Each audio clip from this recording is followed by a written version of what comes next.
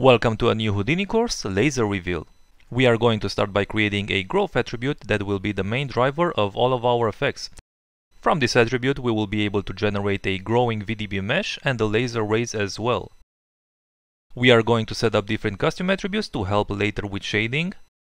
We are also going to generate smoke where the laser creates the geometry and also create a simple fog volume to add a bit of ambience to the scene.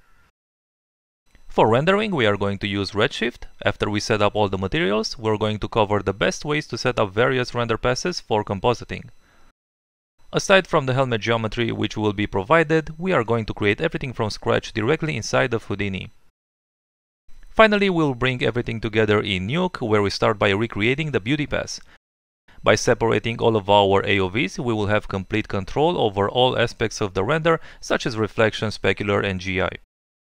We are going to combine custom passes and attributes to create new layers and bring more detail to the scene. So I hope you will enjoy this course and let's get started.